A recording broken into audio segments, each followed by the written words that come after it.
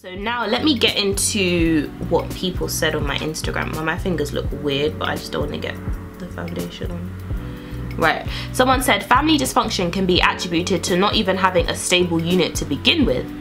And my response is basically, I 100% agree with this, but the foundations are the most difficult, especially if people cannot agree on what a stable unit is and how to achieve it. People have different perspectives in life, okay? And families have people that believe different things, they seek different things, they deal with things in different ways. I think it just goes to show that without communication, without understanding, having that kind of understanding about people and how they respond to things and how they see things, it's really important. And you can't have that kind of understanding without having quality time, you know, and having really good conversations about the things that matter to people, not just expecting because I think something is this way, then this is how this should be handled. Because when you have those kind of expectations about things, then that's how there's arguments and there's resentment and there's all these kind of things based on expectations. But you have to understand people and understand what makes people tick before you have the expectation of someone. You can't just enforce an expectation on someone. Do you know what I mean? It's a bit mad if you really think about it. My makeup is so trash, by the way, so if you're watching this for makeup tips, please don't, because it just ain't it. Somebody else said that something that contributes is actually drugs, and I'll read out my response to that first. So I said, this is actually very true. Substance abuse, addiction, and all these things may involve one person, but the effects are felt by many members. However, people often only consider themselves. It's also a sensitive topic, and many families adopt the sweep under the rug approach, never dealing with issues head on. Therefore, problems and resentment build up. And I think this is really important, because when there's family members that might be going through, you know, substance abuse, addictions, or like personal problems, it does seep out into the family, because oftentimes the family is a support system and that's what it's there for. So I think that role of being a support system should never be overlooked. It should never be, it's like the burden that you choose to kind of take. Even though the family relationship isn't something that you chose, I think that role of being a support system is very much a responsibility that, you know, you gotta volunteer to do, man.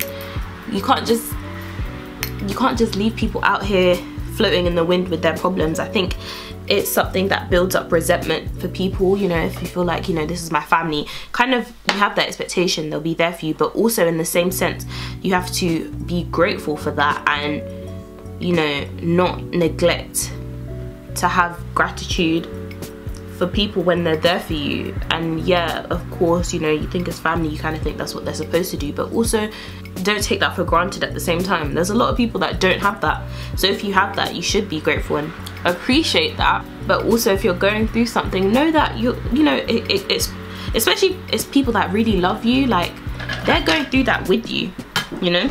Another thing someone basically said was ego. I forgot to do that. Alyssa actually taught me that when you put your powder on, you should to get the excess off. I completely forgot, so I'm probably gonna look caked up today, but mind your business, okay? I'm not an MUA. So I basically responded, ego and pride is a killer. Oftentimes it can be escalated by feelings of entitlement. Now I want to get into entitlement a little bit, because especially, I can only speak for myself, with a lot of African families, black families, there's this sense of I'm the elder, I'm entitled to respect, right? And that's all well and good if you're somebody that, as a basis, I'm gonna respect my elders, because listen, I don't want no smoke. I don't want no smoke. But at the same time, why do you think you're entitled to respect because you're an elder if you're moving mad? If you're somebody that is not, you know, an honorable person, a person of integrity, a person that, you know, you support people, you give the younger people hope, you give them guidance, and then you just want respect, or you don't know anything about the person, you don't care to inquire into their life, their well-being, but you just want respect just for respect's sake. It's a bit like, it's a bit mad. But personally, I don't want no smoke, so I'm gonna respect my elders. But sometimes people be doing the most and then expecting respect just because of age, just because of this, that, and the next. It's like, this is how people would just be leaving you in the wind. People should put their pride and their ego aside and and value people for being people, you know. We all have a brain, we all have feelings, we all have emotions, we all have wants, we all have needs, we all have desires, we all want respect. So I think it's just, I think a family where everyone's feelings are valued and everyone's presence is valued and respected, and you don't just overlook people just because of age or other things, it builds a much more healthier dynamic. Another person said, if the parents always have issues and problems, the way it gets dealt with influences a child's mind. I 100,000 billion trillion% agree, especially when children are younger. Like, I don't know why, I don't know if adults have clocked onto this, but you know when like they're having arguments or they might try and like hide it from their kids, or they're having meetings and they want the kids to go upstairs, do they realize that we're all just jamming by the stairs, like listening? Like me and my cousins, sorry if any of my family members are watching, yes, we were hearing everything. Like we would literally, they'd be like, oh, we're having an adults meeting, and obviously it's to address issues or whatever the case may be. Often it turns into blowouts, arguments, etc, etc, and they're like, they send the kids upstairs, but all we do is we creep onto the stairs, put our ears like on the banister just so we can overhear, and if we hear someone coming, we quickly run upstairs. They probably did clock, but what can you do? So it's like we experience those things as those things are being experienced by the adults. The way that people deal with disagreements, it can seep into the way the next generation deals with the same thing, and if it's not dealt with in a productive way, then those same coping mechanisms, those same defense mechanisms, those same ways of dealing with things are going to seep into the kids, and it's just going to become generational struggles. So that's why when people talk about breaking generational curses, in the spiritual sense, yes, but there's practical ways as well. Things need to be addressed, and I think actually it's better if things are dealt with as a family. Obviously, if situations are more sensitive and you feel like people of a certain age can't handle that, that's definitely understandable. But I think there comes a time when you have to address certain things, otherwise it just seeps into the next generation, even when you didn't want that to happen and you wanted to protect people from it. But people are often more exposed and more in the know than you think, especially these days. Like everything is just out there, so it's better for things to be addressed at some point rather than like, because it does influence a child's mind, like for real, it really does. Money, woo, money, money, money, money. It puts so much of a strain on family relationships. Money, I don't even think I need to say too much on money, if I'm to be honest with you. It's a practical thing, it's a physical thing that puts strains on relationships. People can't afford to do certain things. It builds resentment. It builds resentment. It really does. And also, this one was a big one, and I want to spend some time on this. So someone said, when one person is the glue that holds the family down and that person passes away, death is about to get heavy. It's about to get heavy. Trigger warning, is about to get heavy. We're trying to be real here. So yeah, I think death and someone passing away, especially as you get older, you find that the people that were the elders, the head of the family, they start to pass away, and maybe they're the person that people relied on, they went to hold the glue together. When people are fighting, people go to this person, they try to mediate. So how I kind of address that that response, as I said, because this is actually something that my family is experiencing. So I said, it can all be bliss while that person is alive, but then people realize that what that person was working towards, which is often unity, peace, harmony, they're usually the mediator a lot of the time, was never a priority for everyone else, yet they benefited from it without doing the work. So when I say that, I mean that often as people get older, their relationships, it's a generalization, but I'd like to think that people become more reflective on their life, what's important to them, and oftentimes family is important, your loved ones are important. So, you know, when there are issues, they make it their business to try and offer solutions, have people come together, sort it out. And because of that, the people that are actually going through those arguments and things, they don't develop those skills, or they don't prioritize that thing of mediating and building bridges and coming to understanding with people after arguments, because they can just rely on that person, and then they benefit from that, because at the end of the day they do all the work of doing the mediating and trying to patch people together, but then the people that benefit from it, they're not doing that work. So what can happen is that person passes away, and then there becomes divisions in the family, there becomes all these different things, because people aren't exercising that skill and prioritizing that thing of let me mediate when problems occur, and that can really cause breakdowns in families. So I think my solution to that especially would be everyone has to pull their weight to sustain a united family. It's not easy, but it's necessary. And I think because that's something that the earlier you learn that when it comes to relationships like family, you know, commitment, the easier it is to overcome certain things.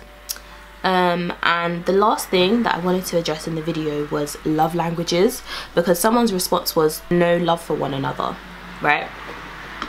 And I think love is, as a concept, it's romanticized a lot, but love is practical as well as an emotional thing. Love is practical, love is spiritual, love is emotional, love is an action, love is a habit, love is a lot of things. And because it's a lot of things, it encompasses a lot of things. When it comes to families, I think an important thing to understand is love languages. And if you don't know what love languages are,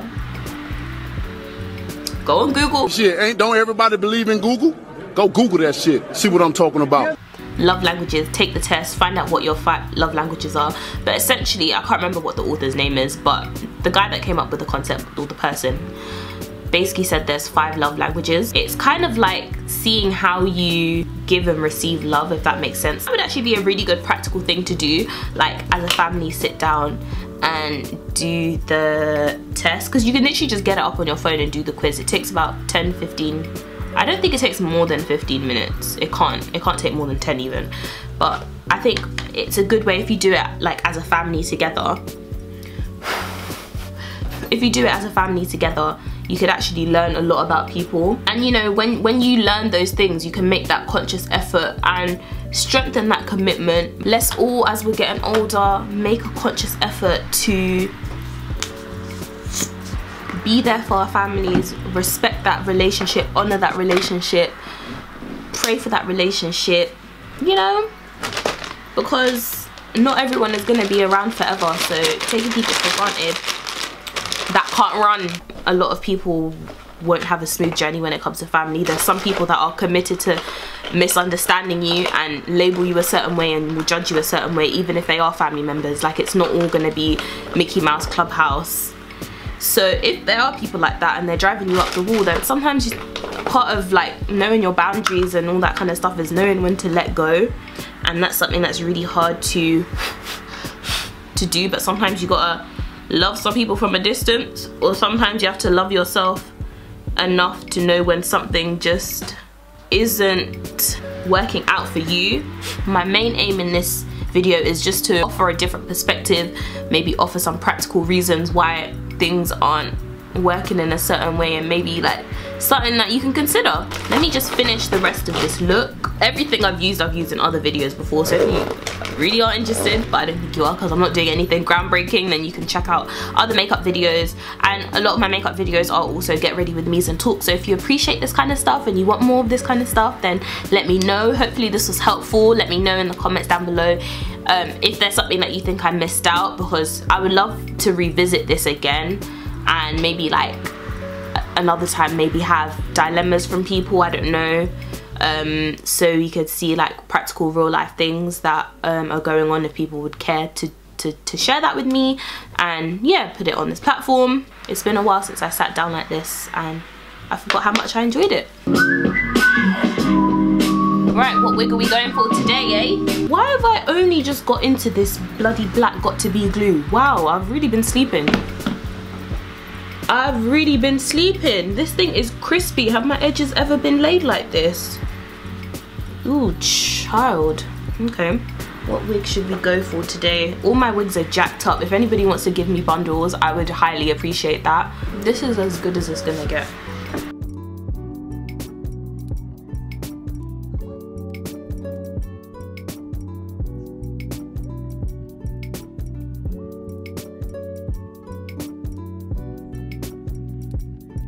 See you later.